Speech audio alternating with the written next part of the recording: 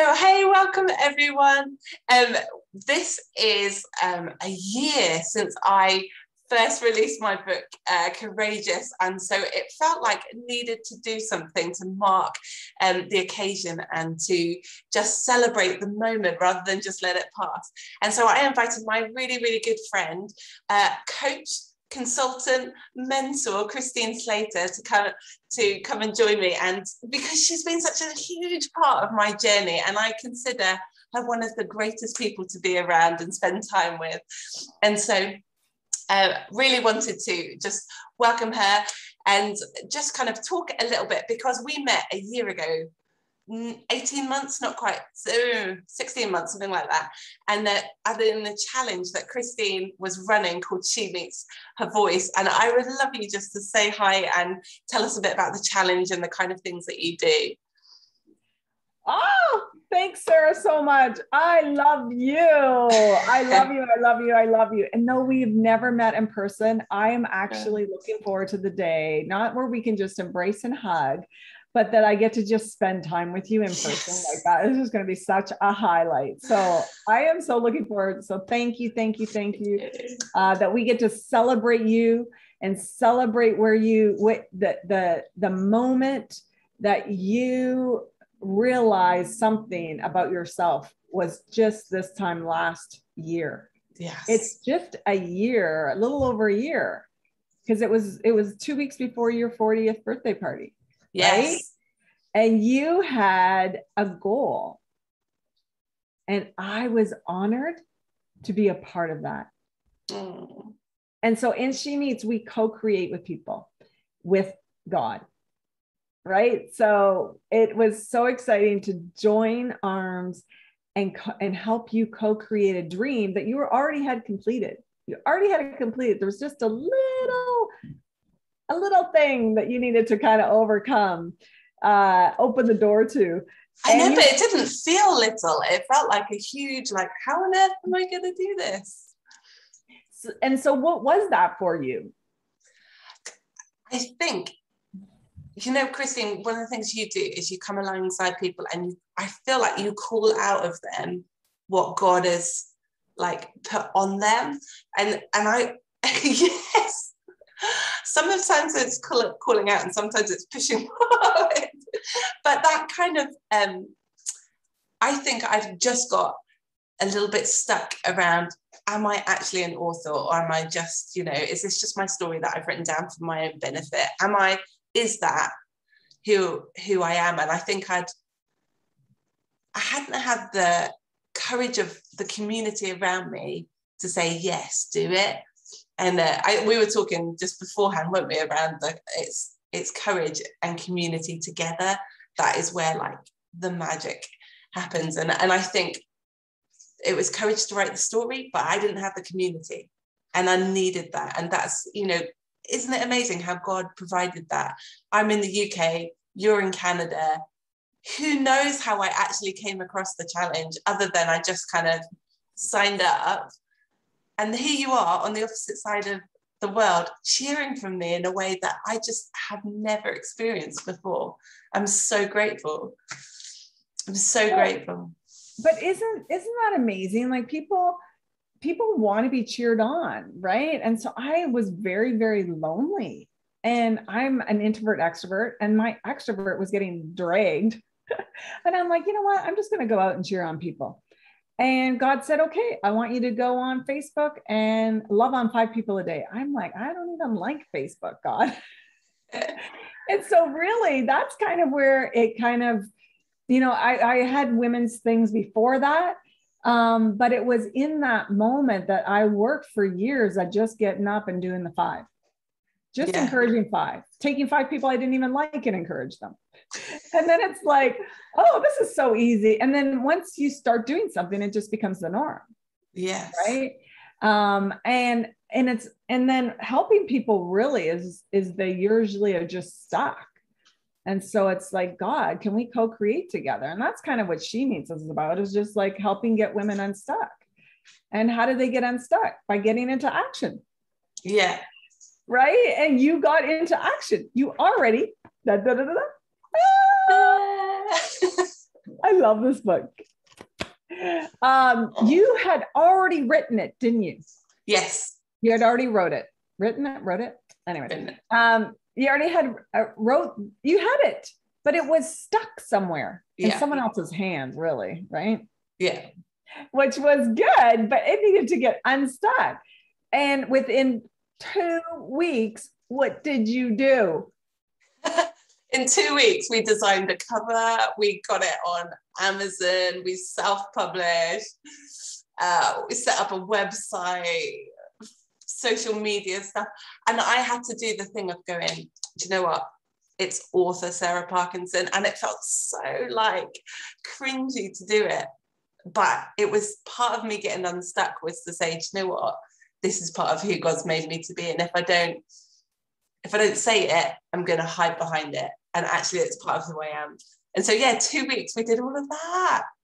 You did it. I watched this woman, I watched Sarah, 3 kids, a husband, still, and pastor, and all these other things that you are in the midnight hours, in the little times of the day, in the pockets of her day. I always kind of hated that saying, but that really was it. It's true. You were like trying to figure this out and how was it going to fit? And you were like, the measurements just weren't working. And I'm like, this girl, she's got some tenacity. But that's the kind of woman I want to work with.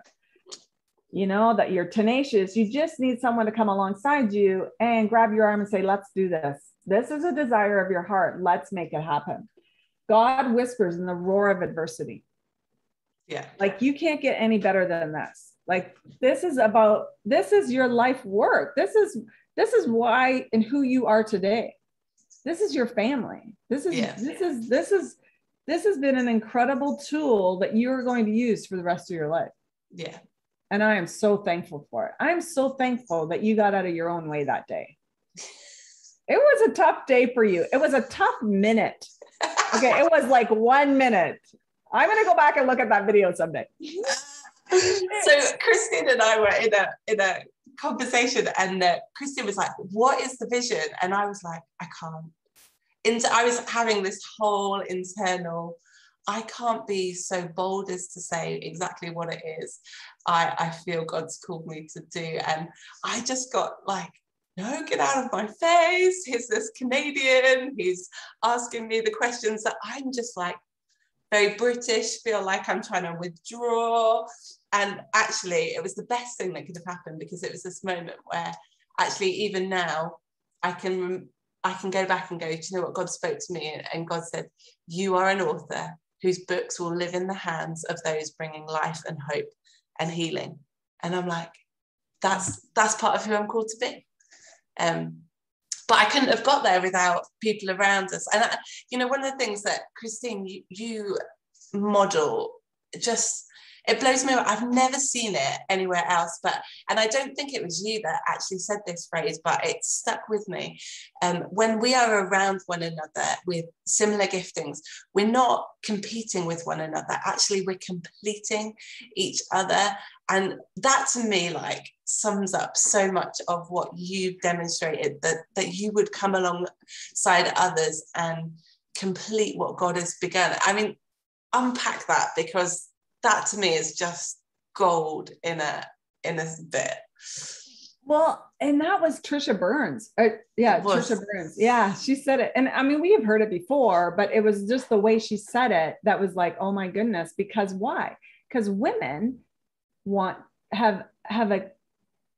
we don't compete against men. We compete against one another. Right. And it's not only ungodly, it actually tears us apart. And when we come and we complete one another, there's things in this world I'll never be able to do. I have no desire to write a book, right? But I would love to come alongside you and see you write your book, because that's what God pre-assigned for you to do in this earth, so that you could then go help other people who need to be courageous in the worst adversity ever. Yeah. And it's so, if we could just celebrate one another's uniqueness, right? Like if we could just celebrate, one another's uniqueness, and then we can celebrate our own. Yeah. We can celebrate our own. And when we learn to celebrate who God created us to be, and then we celebrate how God created others, like that's family. And She Meets, we get people into action, and we even like, you know, we deal with a lot of offense. We just finished a challenge where there was offense, literally a fence. Oh, and it's, you know, there's a saying, fear is the door. Fear is the door. Open the door, open the fence, and there's freedom. You just need someone to come alongside you and help you. And that's all I did that day. You know, that's literally all I did that day. But I think for me, we were, you know, reflecting on what the last year has been like, and, you know, that whole, just the difference a year has made, and how I think up until that point, fear had always been the point where I stopped, and fear had always been the moment where I was like, okay, here's the end of the road. And actually from now on, fear is like, oh, hang on a minute, there's what's beyond that. Like if I can just get through to the other side of fear, it doesn't have to be the full stop it's always been. And thank you for helping me push through to that, because, you know, we were talking, you know, we're in the middle of renovating a house at the minute, and it's absolutely bonkers. We're taking on, but I would never have done it. I would have absolutely not have done it. My first reaction when I walked into that house was absolute fear. And then I went away and went, God, I think you've promised this to us. So what am I going to do? Am I going to stop with the fear, or am I going to push through? And that's what, you know, the community, that's what it gives you, is that ability to go, actually, fear isn't the end point. It's the pushing through. And get excited about that fear, because that when you start to face that fear, really it's the potential of who you can be. It's the potential of who you are on the other side of that door. And for you, it was becoming an author. Right? Oh my goodness. If I actually walked and announced that I was an author, and actually announced what my assignment was here on this earth, was to write and to become an author. Like, wow, that's a lot of potential. That's like, that's scary to people. The potential of actually who God created you to be is actually fearful. Why? Because you were fearfully and wonderfully made. And the enemy flips it for us. Yeah. And it's just, and the cool thing, I was just sharing this with you too, is I think you've come into you just needed that little help walking through that door. And I'm honored, so honored that She Meets was there for you in that moment. Like, absolutely, like, wow, thank you, God. That was so amazing. Because what it did was it opened up the authority. Yeah. And we talked about this. It's just when you became and you said, I am an author, and you said it with confidence. You said it with courage. Yeah. It opened the door to your authority. Yeah. And you know, you even said, you know, you see life as a mother differently. You see life in your being a pastor differently, as a wife, because you were walking in that incredible authority. Yeah. It feels like I've been able to just embrace something of who I am that I was a bit embarrassed about. And actually, I love seeing your posts, and I love, because it was like, you became an author and we got to open the pages to see who you were. Yeah. And those posts and the things that you post on your website and on your blogs and on your, you know, your social media is like, I like you. I love, even when you're going through hard times, you know, and your photography is amazing. Like, you've just got so much skill, and it's exciting. But even like, I started painting, Like that, I mean, how random was that? But that was part of like just unlocking and being okay with who I am and finding things. And so it's just interesting, isn't it? When you embrace that, what else kind of attaches on? And it's about getting into action. And so that's one thing we talk about in She Meets is a lot is I had taken a zillion courses on self-esteem. I was just looking at all my courses downstairs, self-esteem, self-esteem, self-esteem, all the books I have, self-esteem, self-esteem. And you know what? I had the lowest self-esteem. And I'd been to all these courses. I'm like, okay, God, what's the deal here? And he's like, Christine, go do what I told you to do. And it's just get into action. Yeah. And me reaching out to people, encouraging them, being their cheerleader was getting into action. And it just catapulted. It just catapulted. And I got confidence. I got courageous. And it's all because I encourage you, if you're listening to this, just get into action. Yes. Just do it. Nike, just do it. It's true. Just get into it. I love this.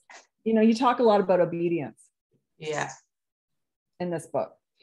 And the obedience it took for you to do and write all this. Like you had to be obedient to go through that, because it took 2 weeks to make your dream come to reality. You had already written the book, but to get it out there and on Amazon. So it's for all you guys to buy. And obedience is a challenge we all face and a choice we daily make. I think right now that some areas where I know God is asking me not to compromise and to work hard, and my choice must be to say yes to his call. Obedience is about trusting, right? Isn't it easy to trust God, but maybe not trust ourselves? And so one of the questions I wrote beside this is because a question will always open the door. And so maybe you need a door today if you're listening to this. And it's like, when was a time you were courageous with your voice? Because what happened was Sarah came in on the She Meets Her Voice challenge. That's what attracted her. She knew she had a voice. And how did she get her voice activated? Was becoming an author. And look where it's brought her now. Yeah, and just encourage you, if you are watching this, and you are like, I have something to say, but I don't know how, just be obedient. What's the next thing? The next thing. You don't have to have it all mapped out. God provides all of that stuff, but it's much easier for God to move us when we walk in. If we're not making any progress forward. And so just really encourage you, if you feel like you need a voice, you want your voice to be heard, like get around some people. I know a number of people have reached out to me and said, hey, I've got a book that I'm like, well, get it out there. Like, I'm more than happy to have conversations, and you couldn't do better than looking up She Meets as well. And if you're a lady, sorry guys, it is a ladies group, but if you are a lady that you would like to connect, I cannot recommend enough Christine, the She Meets gang, all of the ladies that are part of that. But Christine, we could chat for ages and ages, but I wanted to ask you one question, because I want to glean from you one more time. When you have to be courageous, what does courage look like in your life, and how have you been courageous? Yeah, that is a really good question. And I didn't have time to think about this. But if I would say is literally just smile and step. Point in case. If you know the game Minecraft, there's a funny story behind my son in Minecraft and me. But I was playing with my son the other day because I wanted to speak his love language.